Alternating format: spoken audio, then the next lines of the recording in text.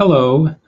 The question is, find the sine of 2x if the cosine of x is equal to 5/13 and x terminates in quadrant 2. That's a good question, and here's how I would go about answering it. First, I would draw a circle, then begin filling in the information that we know. We know that the cosine is equal to the adjacent over the hypotenuse. And so we can draw a line here. We'll call this A. We can draw another line here. We'll call this B. And another line here and call it C. And the cosine is equal to the adjacent. We know the adjacent is 5. So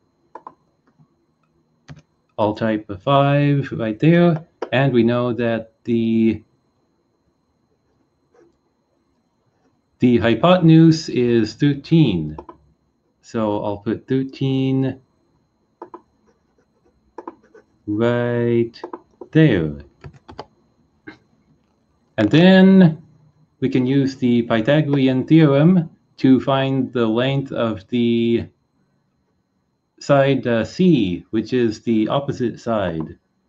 So down here I'll put 13 squared,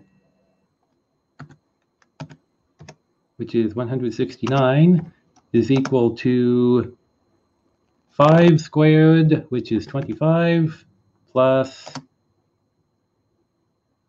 b squared.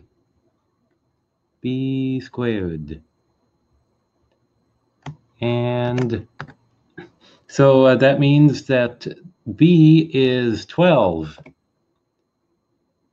And so the opposite side over here is 12. 12. Alrighty. Now we'd like to find the angle that is right in here. And I'll call this angle x.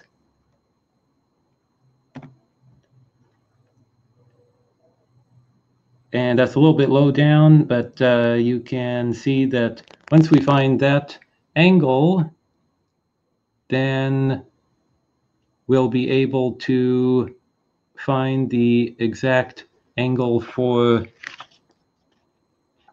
the x that's in the sine of 2x, and then we'll be able to find out more. And so to get the x angle right here, you need the law of cosines, and the law of cosines holds that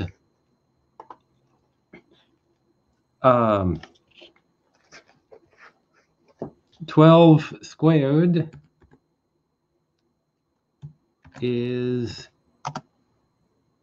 that's the opposite side, is equal to 5 squared, which is 25, plus 13 squared, which is 169, minus 2 times the adjacent side, which is 5, times the opposite,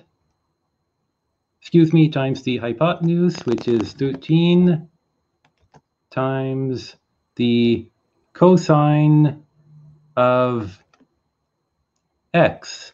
The cosine of x is the cosine of the little angle that I labeled x in there. And so once you've computed it and then solved for x there, then you'll know more. And I'm about out of time, so I hope that at least gets you started.